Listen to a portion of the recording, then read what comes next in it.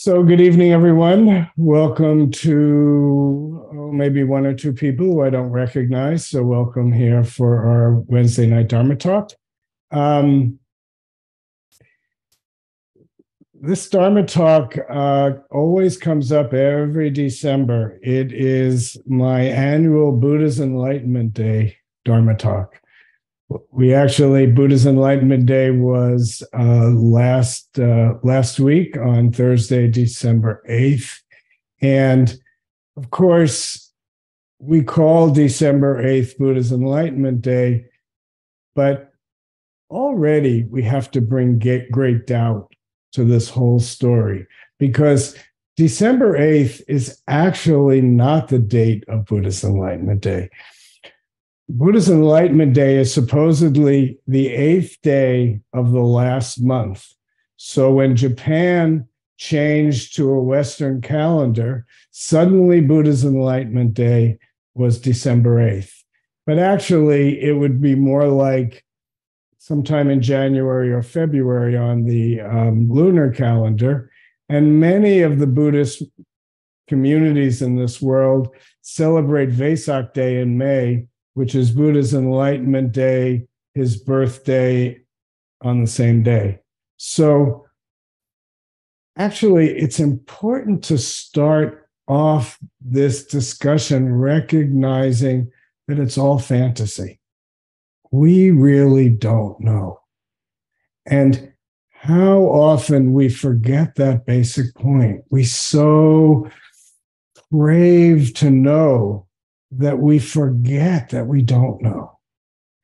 And in many ways, the simple practice that we have in Zen and probably in Buddhism in general is oriented towards becoming a little bit more comfortable with not knowing. And I'm saying it as a little bit more comfortable. I'm trying to move us in gradations because our minds so easily go to binary systems. We either have it or we don't have it. And I think that basic tendency is fundamentally so deep, so strong in our consciousness, and it throws us off because we miss so much of the subtlety and the gradation of life. You know, in different countries, different monastics wear different colors. And in Korea, they wear gray. Now, I have to admit, I don't think anybody has ever explained to me the reason why Korean monastics wear gray robes. But for me, the grayness of it is a kind of inclusion of everything. It's not binary. If we were at the Zen Center right now and everybody was wearing their robes, each one of us would have a distinct gray that's different than every other gray.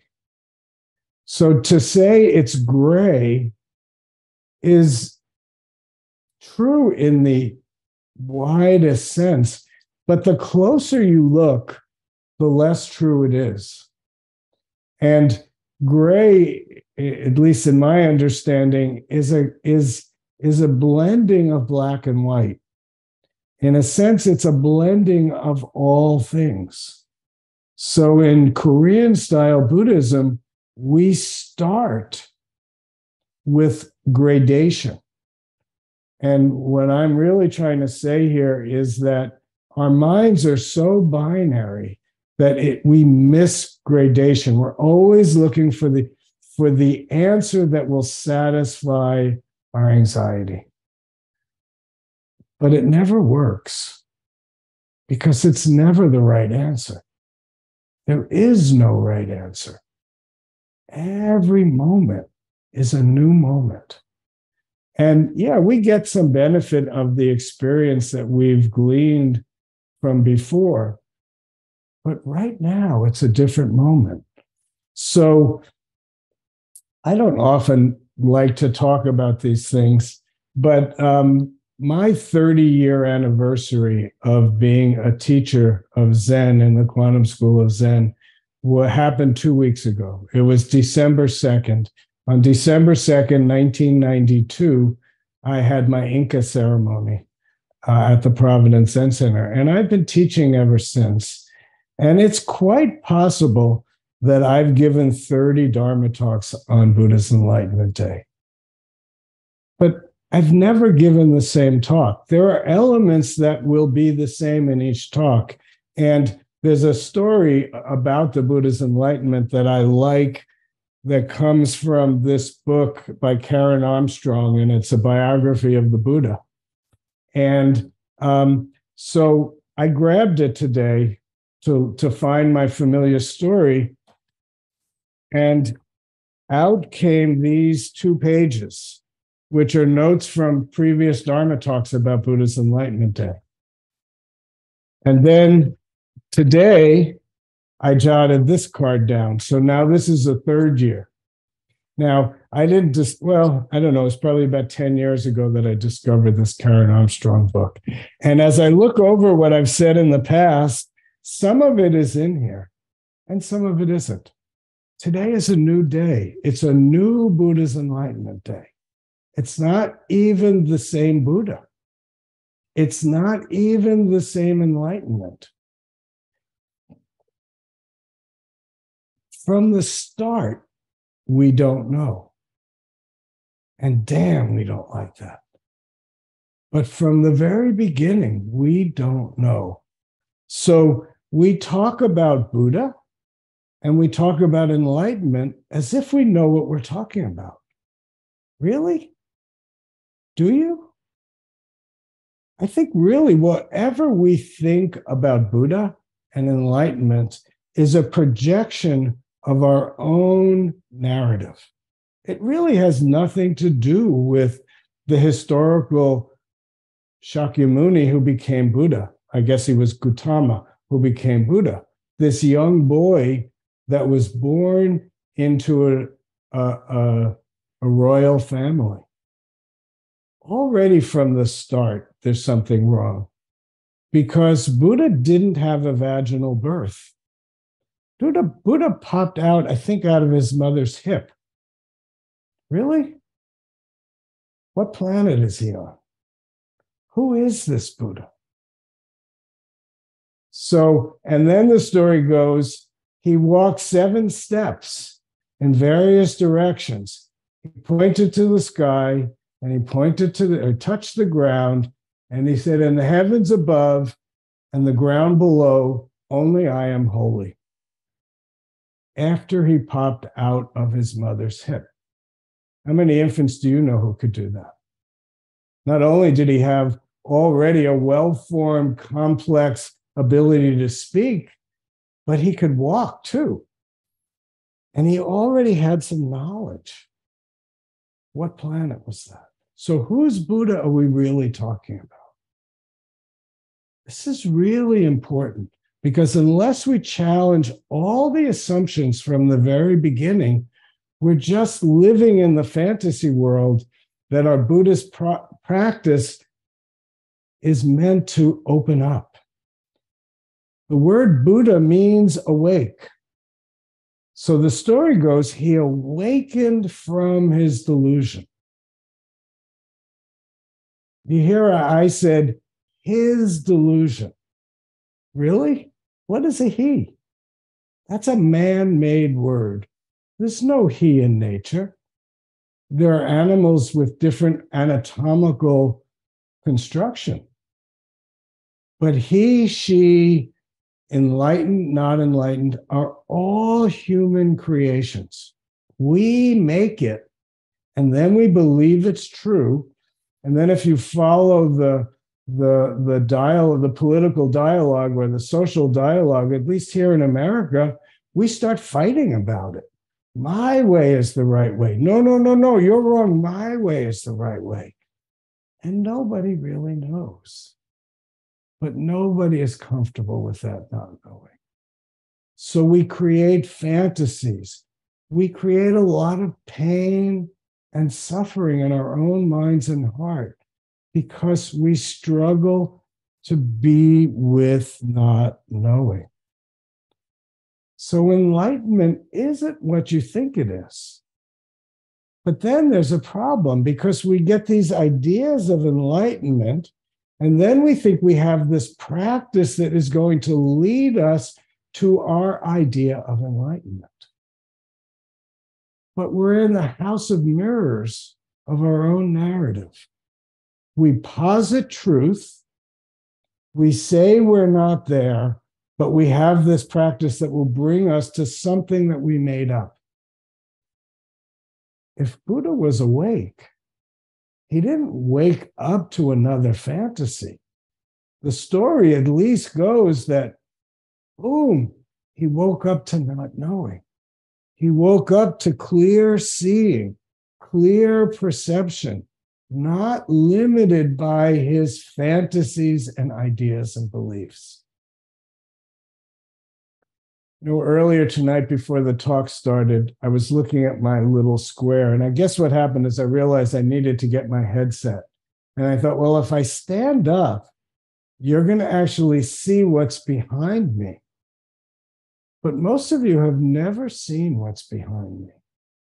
And then I realized you're looking at this little square. Maybe I'm on speaker view, so I'm a bigger square. But you have no idea what's outside the frame. You just don't know. You don't know about the pile of papers that I have up on this shelf. You don't know about all the books. You don't know about the thing, what color my ceiling is. You don't know really that there's a window over there or that there are doors over there. You don't know the size of this space. You don't know what kind of floor I'm sitting on. You really don't have any idea about what's below right here. I might not have any pants on at all. You would never know. But yet we act as if we know. And our brains are wired this way. It's nobody's fault. We take a few bits of data and our brains, our consciousness is set up to create a full, clear, solid image. But the image itself is made up. It's not true. And if Buddhism is about anything, it's about pursuit of truth. But that's a word. We don't even know what we're looking for. This is really important because in our kind of practice, this deep not knowing is the starting point of practice. And it's the end point of practice. We're not waking up, oh, now I get it. We wake up to the fact that we don't know. And we practice to bring our presence, our awareness, and our aliveness to this moment to be able to clearly see, smell, taste, touch, and think. But we'll never really know, or maybe we will, but I just don't know yet. That's also a possibility. But I at least can't tell you the absolute truth. And likely, if I told you, you wouldn't believe me anyway. Because unless we find it for ourselves, it's just another abstract concept. So the beauty of even the idea of Buddha's enlightenment is that it wakes us up. It's the Chinese kots. Ha! It's the idea that blows our minds. Our tendency is want our minds to be centered, calm, peaceful, and knowledgeable. But if you're a real practitioner of Zen, the rug is being pulled out from under you every day. And not only is the rug being pulled out from under you, but you're complicit in that pulling of the rug out. You're actually doing it on purpose. Because if you get a little bit of insight, you realize that unless you keep challenging your assumptions and beliefs, you're going to fall back asleep. So we do a funny thing at a Zen center. We try to create a safe space to practice. Everybody is welcome in the fullness of our diversity. But actually, a Zen center is not a safe place at all, because we're constantly having our ideas, beliefs, and assumptions challenged. And if you live residentially in a Zen center, the challenges are really ongoing every day. So there's a real importance to having a safe space where everyone is included, because none of us really know. But don't come here thinking that your practice of Zen will be comforting and soft. We're a very soft community, and I'm pretty much a soft teacher. I don't like to tell people what to do.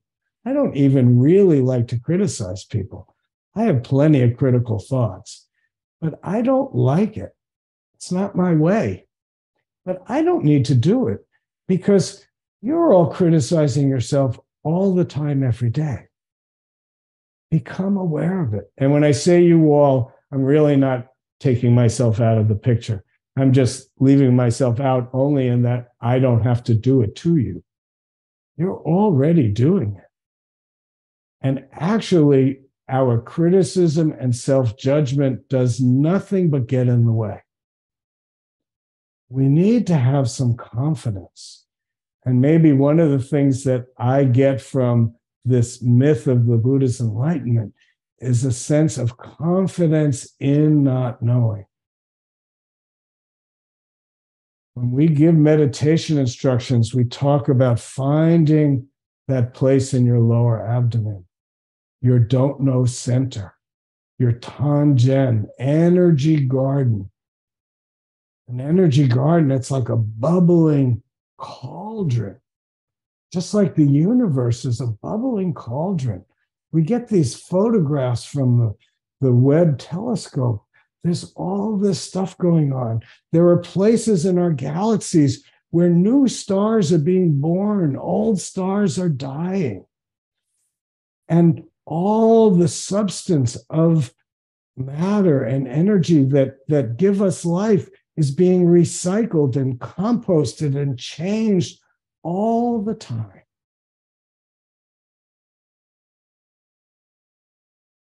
But our minds want to lock it in place. It's binary.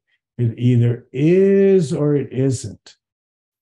To be a little bit provocative, we humans think climate change is a terrible thing. And of course, there's so much suffering that will arise out of the changes that are happening. And we even blame ourselves for what we've done to the planet that created it. I share that narrative. But is it really true? Is it really bad? If scientists tell us, as they've been studying life on planet Earth, it's been changing. It never stops changing. I've used this line before. Let's see if I could get it. There's a line from a Paul Simon song that I like quite a lot. And it's about this kind of change that's always happening. And he said, first it was an ocean. Now it's a mountain range. Now I'm going to forget the lyric. Everything is in motion. Everything is different, but nothing has changed. This climate change that we're so fearful of is only another part of this change. If we were a dinosaur, the day that, if this story is even true, but the day that, what was it, an asteroid or some big meteorite hit this planet, created this intense reaction, and likely much of life died in a moment. On a small scale, we had this America dropped this atomic bomb on Japan, and hundreds of thousands, or at least 100,000 lives in an instant were gone. Now, the beginning of August comes and goes, and we barely remember. What we're left remembering is the horror of dropping that bomb. And for about 70 years or so, that horror has been pretty good at keeping us away from using it. But my fear, honestly, is we're getting farther and farther away from the memory. And it might be becoming more likely that somebody's going to use it. That's what human beings do. So this moment of changing climate, most likely in my lifetime and maybe most of yours, we're going to be faced with unusual, unpredictable, and extreme changes of weather. Within the variety of change, here in California, part of our struggle is lack of water.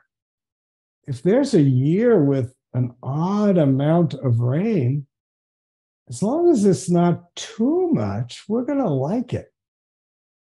So maybe, and if you're a Russian in the tundra of Siberia, climate change may end up to be the best thing that ever happened to you.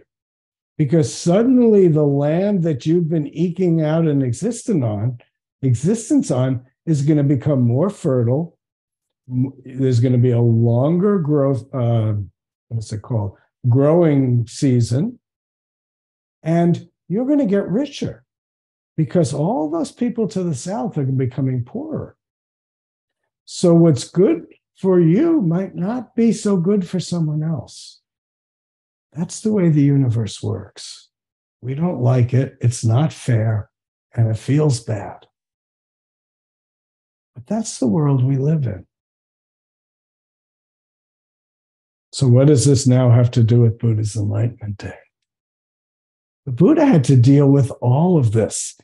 I grapple with the story of the Buddha's birth and enlightenment because there's so much there are so many parts of it that aren't really possible.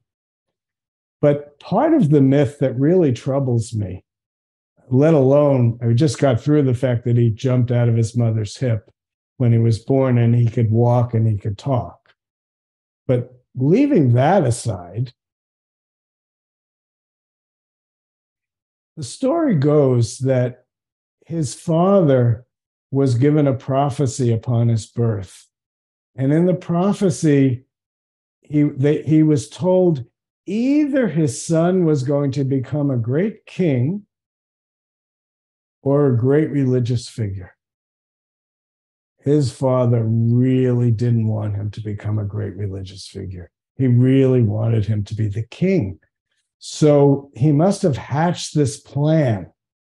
If I don't give him any stimuli that will cultivate a spiritual or a religious sensibility, maybe he'll grow up to be this great king that I want him to be. So the story goes that his father hid from him the fact that people get sick, people get old, people die, and people are poor. Now, if you think about it, to hide old age and sickness when you have all these servants around the palace is very difficult. So you can imagine there were high walls on the palace grounds, and it wasn't so easy for this young boy and then young man to get out. But first of all, his mother died 10 days or 7 days after he was born. Already he has to know something about death. It was his aunt who raised him. So already, whether he consciously knew it or not, this young boy already suffered. He already had the experience of pain and suffering.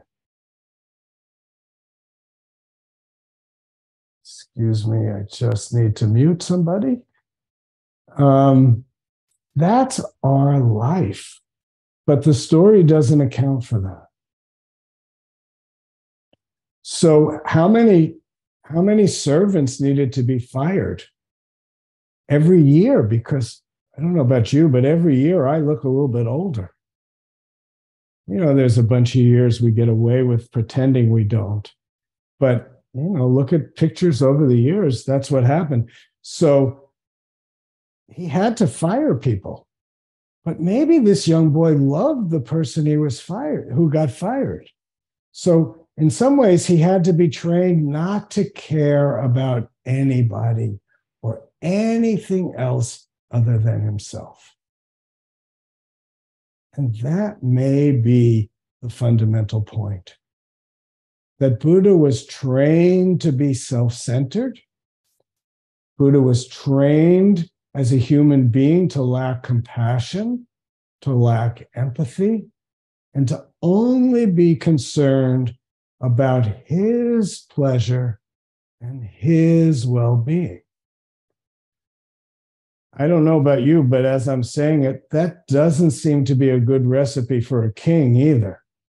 I don't think I'd want to be ruled by somebody who had no compassion, no empathy, and cared only for themselves.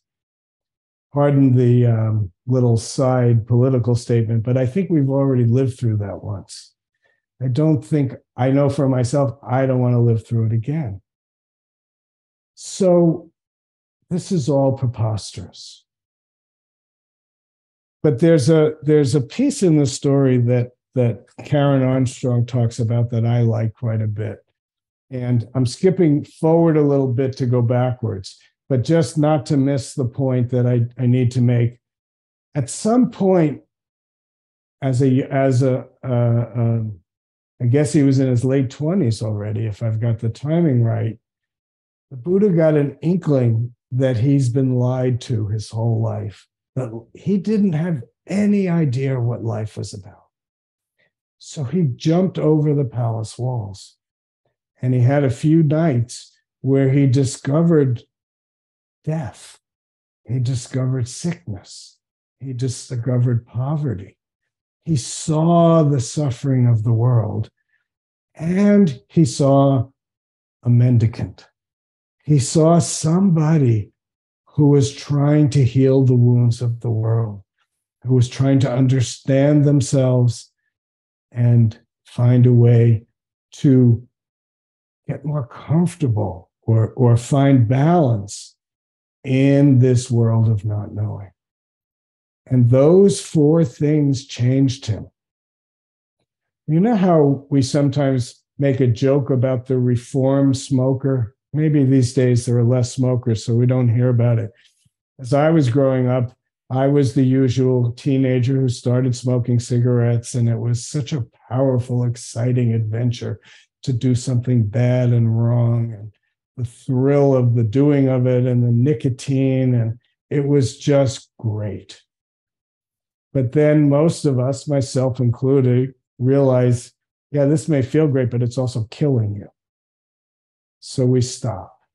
And then we talk about the reformed smoker who goes on the bandwagon and starts telling everybody what they should do. The Buddha didn't quite do that. He went off into the countryside, and really he was following the traditions of the time. There was a movement at that time to go off into the countryside, to do yogic practices, to do meditation practices, to find enlightenment. And the story goes, he tried what everybody was doing. And the story is he was really good at all of them, all the practices. He would rise right to the top, but it never answered his question. So I guess here I'd like to say, we here, even at Empty Gate, we offer you practices. Do those practices and follow your way. Don't stay in the box. Let these practices show you the way. Experiment. Be willing to make mistakes. Be wrong. There's a lovely line in Zen Mind, Beginner's Mind. Suzuki Roshi says, if you're practicing Zen, even if you go 3 miles in the wrong direction, there's no mistake. Compost your experience. Use everything in your journey to awakening. Don't leave anything out. So there's a story that you know by now. I botch up some of these stories, so I'm going to tell it as best I can rather than reading it to you. But the Buddha was getting a bit despairing. He had tried all these practices. Nothing was working. In those days, the belief was you almost had to kill the body to allow the spiritual light to emerge. So you may have seen the paintings or the statues of the Buddha where you can see his ribs. Everything is just, he's completely skin and bones. He was doing that practice of trying to kill the body, almost, because of course, if you succeed, you're done. Even that wasn't working for him. And the story goes, he remembered this experience that he had when he was about 6 years old. It was the fall festival. And in the fall festival, of course, it's an agricultural community. It's all about harvesting and plowing the fields. Apparently, the whole community went out, all the men in the village. Of course, we were in a sexist time. Not that we're so much in not a sexist time today, but at least the gradations have gotten better. And he was left in this field under an apple tree with some nurses who were taking care of him. And the way the story goes, the nurses got swept up into the pageantry of the celebration, and they went off and they left this young 6-year-old alone. And because his father was so afraid of the way he was going to grow up, he was never left alone. Imagine that. Being so restricted because they don't want you to know what the truth is, that you're never by yourself. So you never have a chance to look somewhere that might give you some information. But in this fluke of a moment, he was left alone. And the way the story goes is he was sitting there and he spontaneously moved into jhana practice. And he was overcome with this joy and this peace. And the way the story goes is in remembering that feeling, he realized that killing the body and turning against himself may not be the full path. And if I'm getting it right, that's when he decided to have a drink of milk from the milkmaid who was walking by. And all his Dharma friends left him because he broke all the precepts. But out of that breaking the precepts, something shifted. And through a tumultuous night of dealing with all of his illusion and all of his struggles, he was able to come out of that dark night of the soul awakened. And out of that experience came the Eightfold Path. Now, it's a funny thing because out of the Eightfold Path was his realization, but it also wasn't his style of practicing. He didn't use the Eightfold Path to attain enlightenment. He's offered it now to others because he realized the way forward. And what's always curious to me is that the first of the Eightfold Path is right view. Now remember, his view was so tainted by what his father wanted him to believe that his viewpoint was completely obscure. Let me say this more clearly. The truth of the moment was obscured from his view because to see the truth would have been the death of his father's desire for him. Each one of us has a different father, a different mother, but all of our parents do that to some degree. And those of you who are parents, you're probably doing that to your children. It can't be helped. Socialization is necessary. We have to find a way to live in our society. But in order to do that, we sacrifice something. I was a teenager in radical times, and by the time I was in high school, I thought the whole education system was complete bullshit. All it was a means to control people. Now, I've grown up a little bit from that view, but I still have some of it. It's like society it's necessary for society to indoctrinate us. We need to be socialized, but there's something lost in that socialization practice. And many of us spend the rest of our lives trying to recover what was lost. Maybe that's what enlightenment is, just the recovery of what was lost. In some ways, we say that Buddha, and it's a very shorthanded way of saying this, that the Buddha's enlightenment was about being able to perceive truth, waking up. Maybe I'm sorry, I'm getting this wrong. That Buddha's enlightenment was that he and the whole universe were the same thing. And that was true not only for the Buddha, but for everything and everyone within the universe. So those stars that I was talking about that are being born in the nebula, and the death of those stars and the clouds of cosmic dust that are blowing through the universe, they're us. Our awakening is recovering what we already are. And it is really curious to me that the first and most important part of the Eightfold Path becomes right view.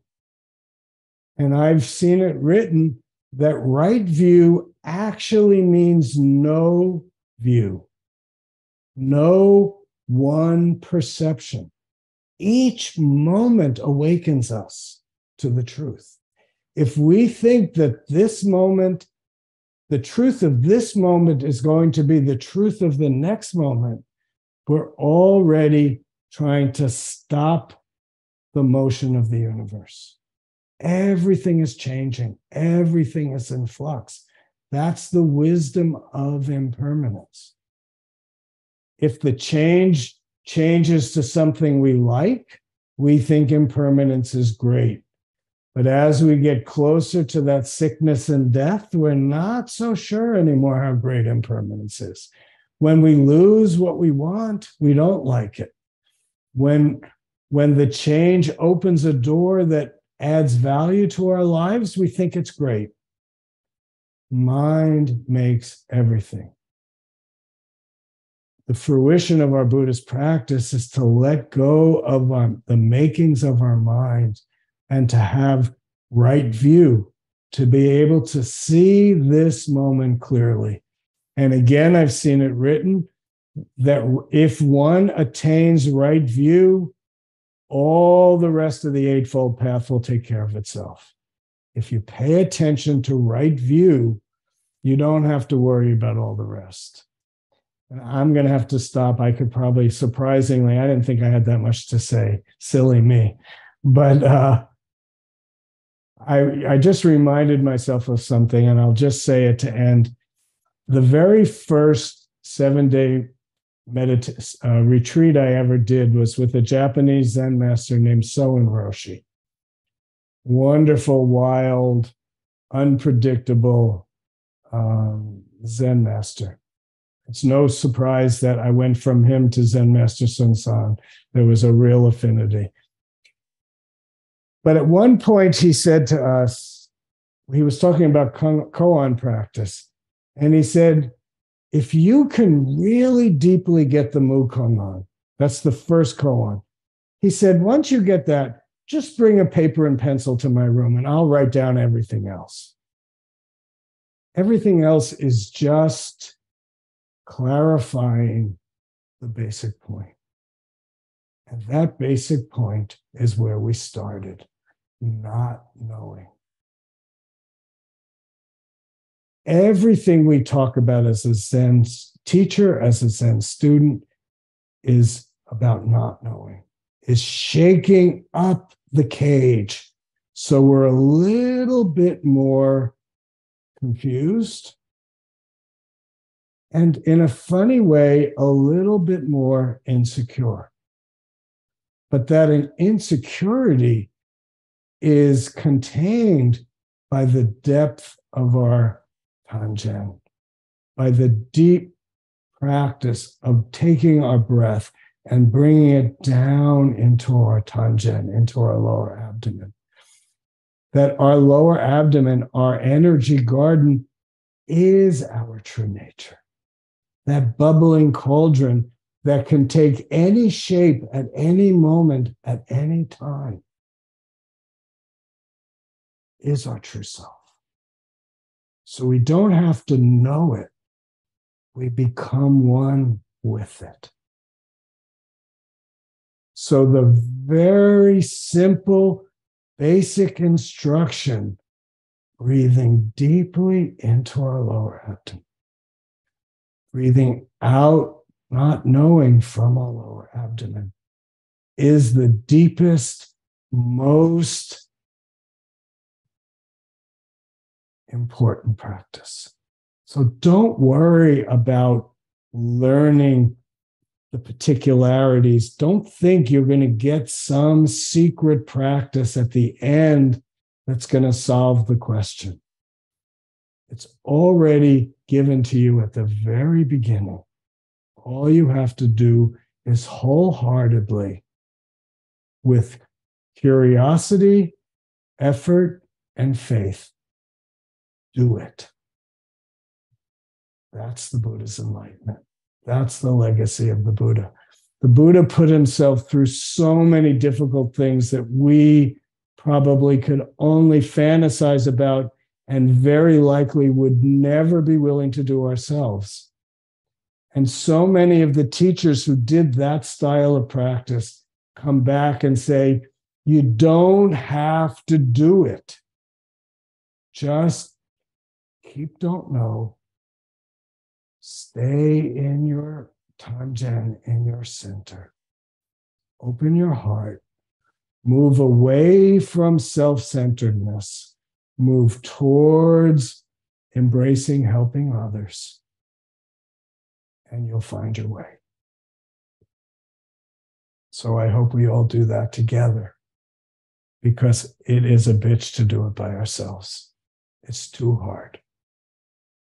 We have a one-day retreat coming up on Saturday, and everybody says at the end of these retreats, I would never do it unless the rest of you were here. How many of us just decide on our own to take a Saturday and to sit 8 periods of meditation? How many of us do that? And yet, many of us on this screen today will join with others over and over and over again to do just that, because we've had a taste. We know it's difficult. We may not even like it, but there's something that opens us. There's something that gets revealed as we drop out of the narrative and into our center.